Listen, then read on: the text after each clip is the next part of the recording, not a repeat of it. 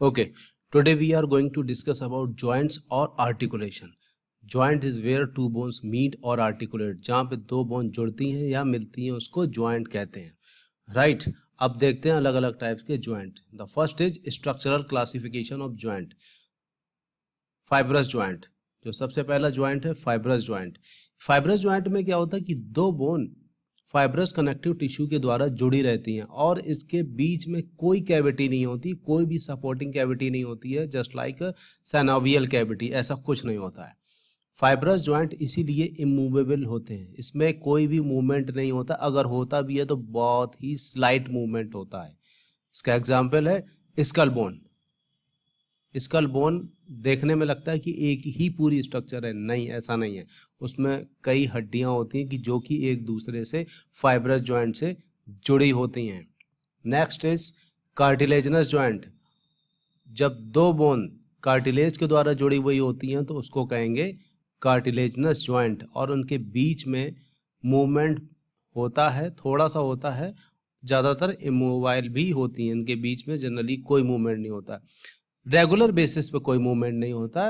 At the time of urgency या कोई खास ज़रूरत पड़ने पर ही इसके बीच में मूवमेंट होता है. एग्जाम्पल क्या है इसका? Pubic symphysis.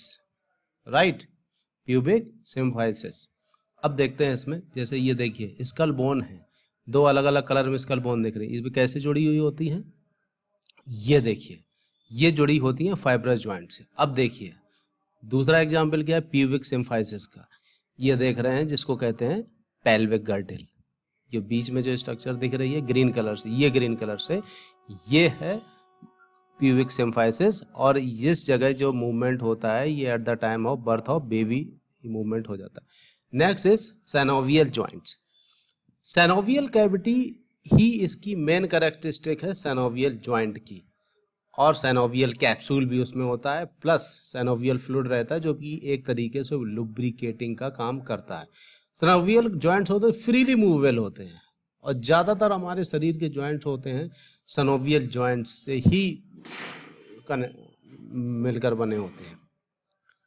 ये देखिए बेसिक जो स्ट्रक्चर है सिनोवियल जॉइंट का वो इस तरीके का है. आप देख रहे हैं ये बोन्स हैं, आर्टिकुलेटिंग बोन्स इसको कहते हैं. जो मेन कंपोनेंट है सिनोवियल जॉइंट्स का आर्टिकुलर कार्टिलेज, जॉइंट कैप्सूल और सिनोवियल फ्लूइड. ये देखिए चारों तरफ ये तो आर्टिकुलर कार्टिलेज हो गई, this is also articular cartilage, और जो इसके आसपास फ्लूइड भरा होता है उसको कहेंगे सिनोवियल फ्लूइड, जिसकी वजह से इसको सिनोवियल जॉइंट कहते हैं. ये आर्टिकुलर बोन्स हैं, और ये जो पूरा कैप्सूल होता है ना, ये कैप्सूल जो कवर्ड होता है इसको कहते हैं जॉइंट कैप्सूल या सिनोवियल कैप्सूल. ठीक है, तो ये जो सिनोवियल फ्लूइड होता है न्यूट्रिएंट देता है. ठीक है, जो वेस्ट मटेरियल है उसको लेके टिश्यू से वापस इसको ले जाता है. तीन कंपोनेंट है जैसा कि आपने देखा, articular cartilage, joint capsule and synovial fluid. Right, इस डायग्राम को ध्यान से देख लीजिए. Next is functional classification of joints. Functional classification मतलब फंक्शन के आधार पर जो इनका क्लासिफिकेशन किया गया है. The first is synarthrosis. इसको कहेंगे immovable joints, इसके बीच में कोई मूवमेंट नहीं होता है. जैसे कि स्कल बोन, जैसे अभी आपने पढ़ा था, इसके बीच में कोई मूवमेंट नहीं होता है, एकदम फिक्स होती हैं, जो कि फाइब्रस कनेक्टिव टिश्यू से मिलकर इनका जॉइंट बना होता है. दूसरा क्या, amphiarthrosis, स्लाइड मूवमेंट होता है. प्यूबिक सिम्फाइसिस में स्लाइड मूवमेंट होता है. जो बीच में आप फॉलो स्ट्रक्चर देख रहे हैं, है ना, यहाँ से बेबी का सर निकलता है at the time of birth, और उसी वक्त ये मूव होता है. ये जो ओपनिंग है ये बढ़ जाती है, ये मूवमेंट उसी वक्त होता है, जिसकी वजह से इसको स्लाइटली मूवेबल जॉइंट कहते हैं. रेगुलर बेसिस पे इसके मूवमेंट का कोई मतलब ही नहीं है और कोई ज़रूरत भी नहीं है.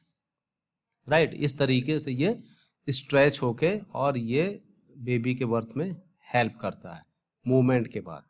Right, this is pelvic गर्टिल and joint is pubic symphysis. देखिए, ठीक है, दिस इज प्यूबिक सिम्फाइसिस. अब नेक्स्ट इज डायर्थ्रोसिस, जो कि फ्रीली मूवेबल जॉइंट. फ्रीली, इसमें ज़्यादातर ball and socket joint, pivot joint, hinge joint और सारे तरह के जॉइंट्स होते हैं। अब देखिए planar joint, right. Planar joint जो है ये आर्टिकुलेटिंग जो सरफेस होती है प्लेन होती है और फ्लैट होती हैं, और होंगी भी तो बहुत ही कम कर्व होती हैं। तो प्लेनर जॉइंट जैसा कि नाम है वैसा जॉइंट। एग्जाम्पल देखिए, इंटरकार्पल जॉइंट्स, इंटरटार्सल जॉइंट, ठीक है, स्टर्नोक्लेविकल जॉइंट जो मेनोब्रियम ऑफ स्टर्नम और क्लेविकल के बीच में होता है। ये जॉइंट्स, इनके क्या होता है कि जो आर्टिकुलेटिंग बोन्स होती हैं वो एकदम फ्लैट होती हैं। दूसरा क्या है, हिंज जॉइंट।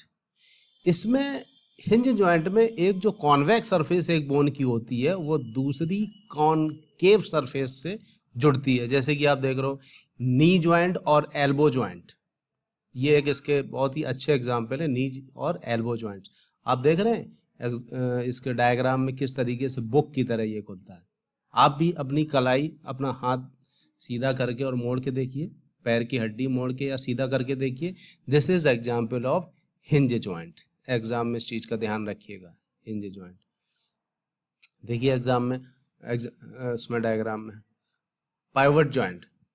पाइवट जॉइंट में होता क्या है कि राउंडेड और पॉइंटेड सरफेस होती है एक बोन की, वो दूसरी बोन के साथ एक जॉइंट बनाती है, ठीक है, रिंग टाइप के एक स्ट्रक्चर बनाता है। जैसे आप ये समझ लीजिए, जैसे चक्की के दो पार्ट होते हैं, एक नीचे का हिस्सा, एक और उसके ऊपर एक पॉइंटेड सरफेस होती है, उसमें उसको बैठा दिया जाता है।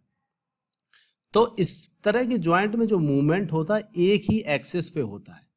अब इसका जॉइंट जैसे आप डायग्राम में देखें, जो एरो से दिखाया गया है ये मूवमेंट है, जैसे कि हम किसी चीज के लिए ना करें उस तरीके movement. Next is condyloid joint, जो हमारी फिंगर, इंडेक्स फिंगर का जो मूवमेंट अगर हम दिखाएं, जो राउंड राउंड हम लोग घुमा के दिखाएं, तो उसको कहेंगे हम लोग कॉन्डिलोइड जॉइंट, और ये कहलाता है बाई एक्सियल जॉइंट, ठीक है, 2 एक्सिस में परमिट होता है ये। रिस्ट, इसके जॉइंट के example wrist and मेटाकार्पोफैलेंजियल joint. Next is saddle joint, ये एक मॉडिफाइड कॉर्डिलोइड जॉइंट्स है, बट इसमें फ्री मूवमेंट ज़्यादा होता है, उससे ज़्यादा ये मूवमेंट फ्री होता है। जो हमारा थंब जॉइंट होता है that is saddle joint, right. ये किसके बीच में होता है, इसके बीच में होता है, ये trapezium and metacarpal of joint के बीच में होता है। Next is ball and socket joint, बहुत ही इंपॉर्टेंट जॉइंट है ये, एग्जाम में अक्सर पूछा जाता है। इसमें होता क्या है कि एक कप लाइक स्ट्रक्चर होती है, ठीक है, एक कप लाइक स्ट्रक्चर, और एक बोन का होता है बॉल लाइक सरफेस, जो उसमें एक दूसरे को फिट होकर एक आर्टिकुलेशन बनाता है। जो मेन इसके important example that is shoulder and hip joints. Shoulder joint में क्या होता है कि head of humerus fit into glenoid cavity of scapula, और हिप जॉइंट में क्या होता है कि फीमर का जो हेड होता है हिप बोन के एसिटेबुलम में फिट होता है। नए वीडियोस देखने के लिए फार्मेसी प्लस चैनल को सब्सक्राइब करें और बेल आइकन को दबा दें।